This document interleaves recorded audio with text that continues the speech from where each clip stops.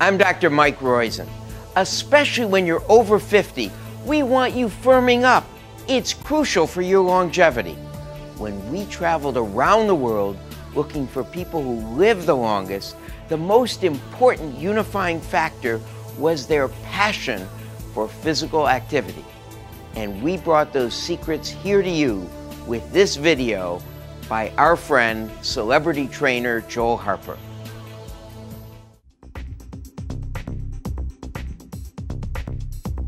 Hi, I'm Joel, and I'm really glad you decided to work out with me.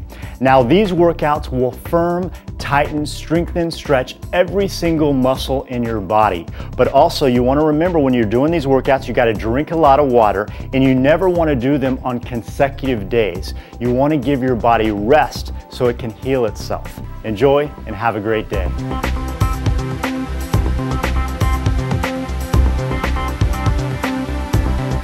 Hi. Welcome to the firming workout. I'm Joel, and I'm here with my mom, who will be doing the beginner positions, and my friend Elise, who will be doing the intermediate. I'm really glad you've decided to join us. Now we're going to exercise and stretch every single muscle in your upper body.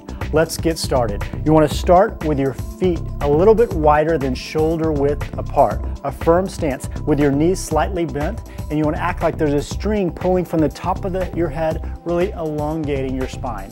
Now you just want to shrug your shoulders all the way up and relax. Shrug and relax. Really tighten all those muscles up and relax. Tighten and relax. And tighten and relax. One more time, all the way up, hold it, squeeze, squeeze, squeeze, squeeze, squeeze, and relax. Good job. Let's just start marching. Just like this. Deep inhales and exhales. Keep your breathing going.